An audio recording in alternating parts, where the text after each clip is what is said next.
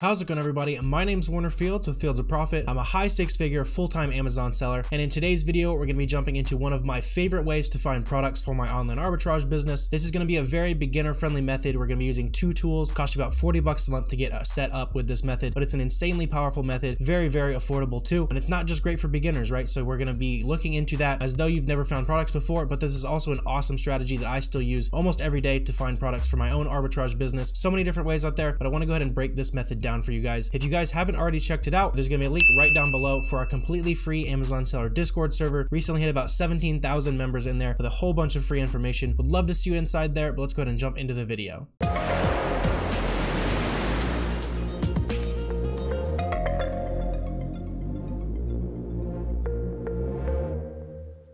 So the method we're going to be using to find some products today is called reverse sourcing or storefront stocking. I know a lot of you guys might have heard of it before, but using these two tools together makes it a very powerful way to source products. So the first thing you're going to want to do is just go to a product listing where there's probably going to be other online arbitrage sellers. Basically, we're going to be looking through the products that those other online arbitrage sellers are selling, because reasonably they wouldn't be selling those products if they weren't making a little bit of money off those. So we need to start by finding a product that is being sold by online arbitrage sellers, right? You can't go to a product that's private label, it's being sold by one seller. You're not going to learn anything from that. You can't go to a product that's selling super fast, super cheap. It's got a bunch of wholesale sellers on there, because that's not our competition. So one brand that I like to start from is Great Value. You can also do Up and Up, whatever, any of the retail store brands. This is what I would recommend if you've never sourced before. If you have sourced before, I would recommend starting from a good product lead or one that was close that you maybe stumbled across. So this is an example here of a product that I stumbled across. It was almost good. I noticed that the sellers down here was increasing, not interested in hopping on that much competition, but this makes a nice little starting point for us to go look through the other stores on this listing and see what else they're selling, to see if potentially there's some other better products that they might be selling. So what I'm looking for here is over here on the offers tab, I'm just looking for a storefront that has upwards of maybe 200 ratings. So this guy's got 203, 279. So let's look at this guy first. 15 ratings. That means that they are kind of a beginner getting started. They've sold a decent amount of stuff though to get 15 ratings. Your ratings percentage is going to be very low. I found it to be like almost under 1%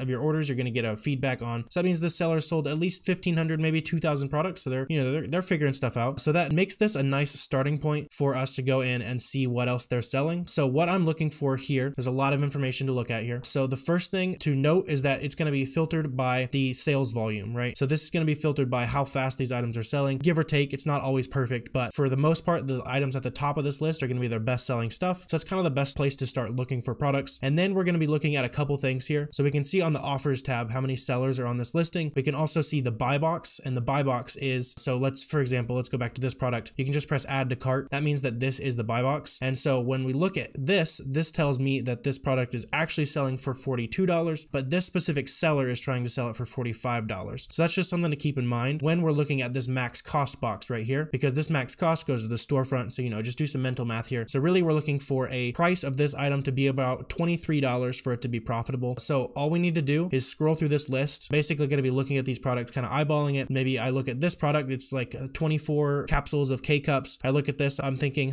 maybe I can buy this for $11.36. Sure, let me go ahead and look. So then I'll go ahead and press the Google button here, and then this is going to go ahead and pull up these products on a Google search. So it looks like we got it from Walmart for $13.98. Looks like that might be the decaf one. Yeah, so we're looking for decaf. So this is a good start here. We can see what's going on here at Bed Bath & Beyond. Looks like this actually is on sale, and plus our Bed Bath & Beyond 20% off. Would recommend getting that membership if you're buying a significant amount of stuff from Bed Bath & Beyond. It usually pays itself off in like the first items you buy. Just kind of a side note there. Looks like it's in stock for regular shipping. It's going to run us about $10.23. So we might have found a good product right off the bat here. I did notice that the buy box is a little bit lower, but now we're going to go ahead and open this up on an Amazon tab to run through our checklist to make sure everything is looking good here. First thing I'm going to look for is just to make sure that the products are the exact same. So I'm looking for 24 K-cup, decaf. Like, you really want to get into the weeds here to make sure you're not buying the wrong thing. Something I'll even do with especially stuff that's edible like this is I'll see if I can find like a nutrition label, maybe even a UPC if you can. In this case, I can't find either of those things, but all those things help you be a little more sure that you actually have the right product on your hands. So now I'm going to go ahead and look at the Keepa graph down here. This is not a full guide on Keepa. If you need that video is on my channel as well. So the couple things we're looking for here is the sales rank line. This green line right here is going to show us how fast that this item is selling. And it looks like this item has a very consistent sales pattern. It almost always sells about this fast, but I am noticing down here that there's a lot more new sellers on this listing. So that's another thing to keep in mind. But at the end of the day, I'm looking at this up here. Looks like the buy box, which is where sales are actually happening, is at about $22. So I'm gonna go ahead and go to $22. We're buying this for $10.23. So we're gonna go ahead and plug in $10.23 over here. And it looks like right away we are close. So if we're taking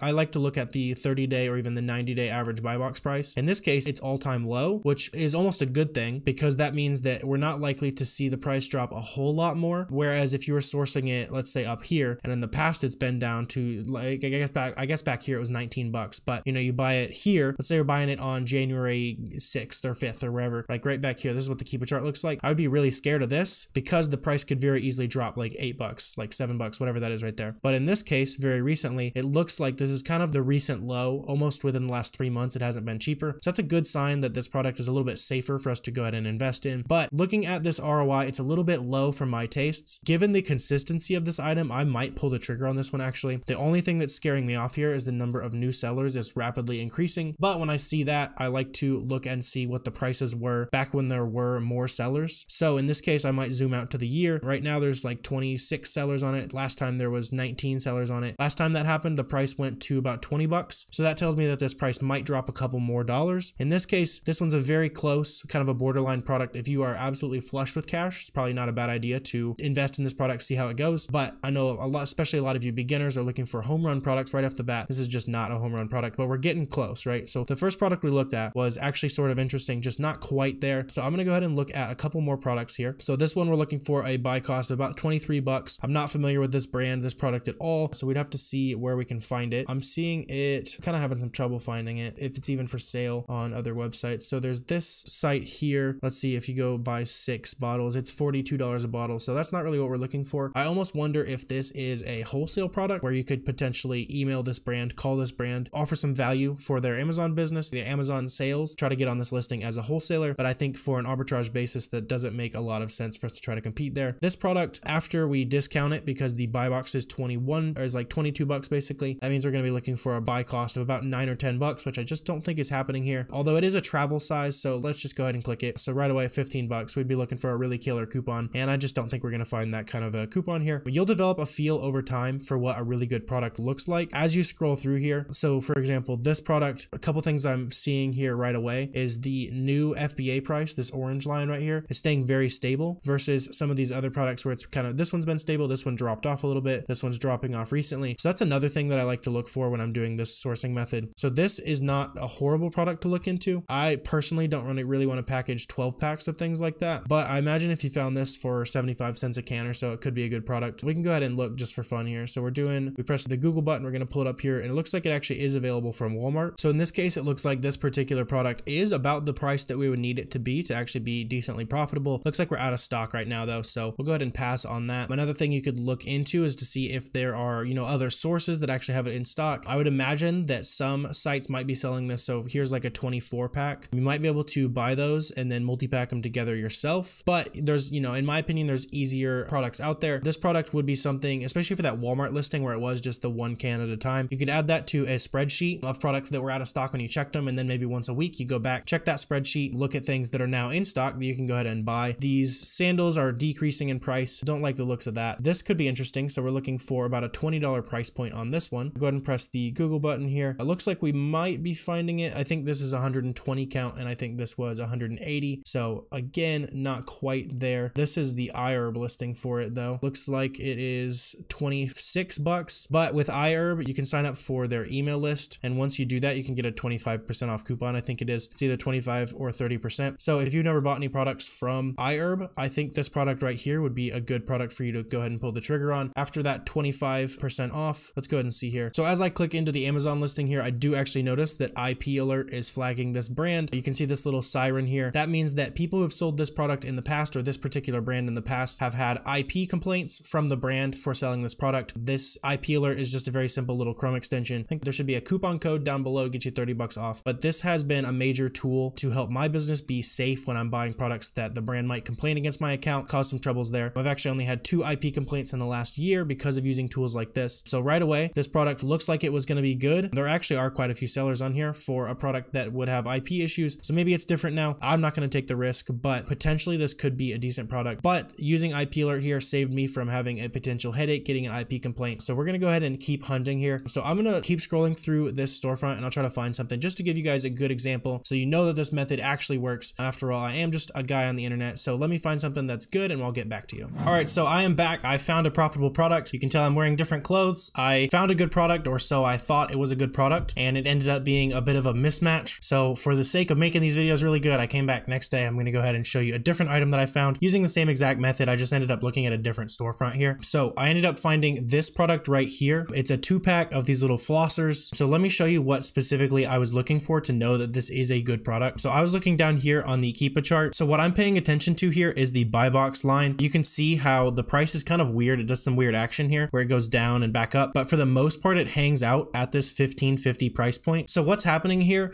is some sellers are coming into stock at $12.75. It looks like in this case, it's occasionally rotating to a merchant seller, but for the most part, it's giving it to the FBA sellers. Maybe this is caused by stock issues. I'm not really sure what could be going on here, but we're the FBA sellers here. So we're going to be selling this item for $15.50. These little fluctuations are not horrible for us. We're still going to be able to sell probably just as much. So we're going to go ahead and plug in $15.50 as our sale price here. And then over on Amazon, I found this product listed for $2.78. So altogether, we're paying like $5.50 for this product for a 2-pack of them. And something of note here is that this product is a 90 count, same exact thing, fruit flavored, fun flossers, whatever, same exact thing, except this is a 75 count. So I was curious if that might make this a mismatch when, even if it is the same exact product, you want to make sure you're delivering the same exact product to the customer, even if it is a different count. In this case, I don't think any customer is going to be upset about it being more units. And so to really be sure that this is the same product here, I went ahead and saw that the UPC is actually in a picture on this listing. And then over here on Walmart, the same exact thing is going on. We've got the UPC in the picture. It's the same exact UPCs, but it looks like this picture in the Walmart listing is just like 90 count, like, you know, the ones you see at the store where it says like 10% more free. It's probably the same exact thing going on here. So same exact product, same UPC, not worried about it being a product mismatch. So once we do that, we plug all this information in. Looks like this product is selling 119 times a month. So from here, we would just figure out how many other sellers are on this listing that we're going to be competing with. In this case, it looks like the FBA offers go off of SellerAmp here. So I'm going to pull up the actual Amazon tab, see how many competitive sellers we have. So basically that's going to be FBA sellers who are within a couple percentage points of that buy box price. So here's one who's shipped by Amazon. So we got 1, we got 2, 3, 4, 5, 6, 7, 8, 9. So 9 competitive sellers. So you'd be the 10th competitive seller on this listing. Opening back up to SellerAmp here, that means you would be very easily able to capture 12 sales a month on this product at $15.50. So you're going to be making, you know, you're not making $1 million on this product by any means, but right here, this product's going to make you $40 to $50 a month. You know, you find 5, 10, 20, 100 products just like this one that are generating, you know, $50 to $100 a month that can add up to some pretty significant income. So just to prove that this model really does work, there's an example of a good product that I found doing this exact method. Now we'll cut back to past me to end the video.